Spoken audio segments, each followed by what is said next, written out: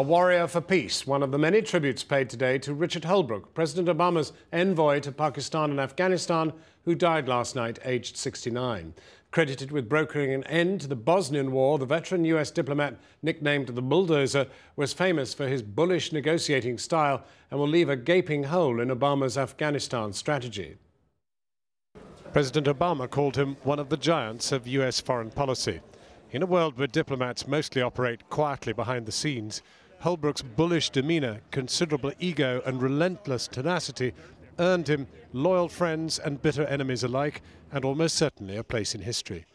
He served every Democratic president since Johnson. He learned the finer elements of his negotiating skills during the Vietnam War as a junior member of the US delegation at the Paris peace talks. But Holbrooke's finest hour came with the 1995 Dayton Accord that ended the war in Bosnia. He forged a rapport with the then Yugoslav President Slobodan Milosevic by offering him a choice between peace and B-52 bombers over Belgrade. On paper, we have peace. To make it work is our next and our greatest challenge. Whenever Republicans reigned in the White House, Holbrooke left for Wall Street. But it was as a troubleshooter that his reputation sustained, so that when Obama was looking for someone to help him turn around the war in Afghanistan, he sought out Holbrooke. Richard is relentless. He never stops, he never quits, because he's always believed that if we stay focused, if we act on our mutual interests, that progress is possible. Afghanistan was to prove his most intractable crisis before his death during surgery for a torn aorta. Having spent 2 years grappling with the embryonic democracies, ethnic complexities and historic grievances of Afghanistan and Pakistan, his last words to his Pakistani-born surgeon before going under the knife were reported to be, "You've got to stop this war in Afghanistan." Well, earlier I spoke to Lord Malloch Brown, the former Foreign Office Minister who is now Chairman of Global Affairs at FTI Consulting, and I started asking him if Richard Holbrooke's forcefulness still chimed with America's standing in the world today. Well, I think, it is the case that he was a man for his times. He had a kind of, he had a sort of sheer bullishness about the way he'd forced through his point of view that frankly only an American could have gotten away with. It was, was a unipolar age for a while, and this was Dick's a real sort of, this was when he was at his high noon and was able to get real results at Dayton and elsewhere, and came at an end of what were called the wise men. He was perhaps the last of it, these very senior figures who'd advised presidents of different parties and often between administrations rest up on Wall Street for a while, advising Wall Street leaders.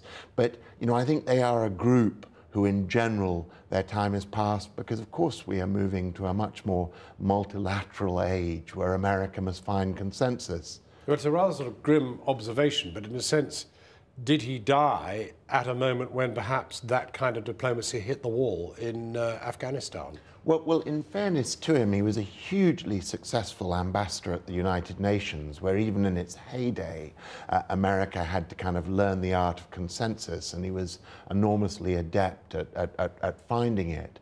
But I do think that, in Afghanistan and Pakistan, he had probably met his match. This was one where the fundamental circumstances of those two countries, the broken government in Afghanistan, the just sort of deep-seated poverty and institutional weakness of Pakistan, were not going to be fixed even by a kind of pro-consular American still at the height of his powers. So is it too big a generalization to say that we have actually moved into another age where a completely different kind of diplomacy will now have to prevail and where WikiLeaks is part of the story?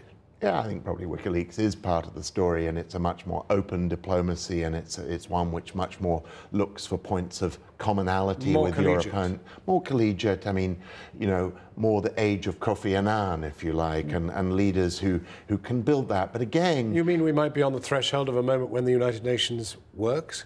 Well, I'm not sure about that, but I do think we're certainly in a much more multilateral moment. But again, it was the virtue of this man, Dick Holbrooke, that actually he was still very skilled in that. But I think, the line in the obituaries will be very much the last of his kind, the pro-consular figure who represented America in a very progressive and liberal way, but nevertheless an America at the height of its powers, still determined to get its way. And there is a sense that that moment is past. Lord Malloch Brown talking to me earlier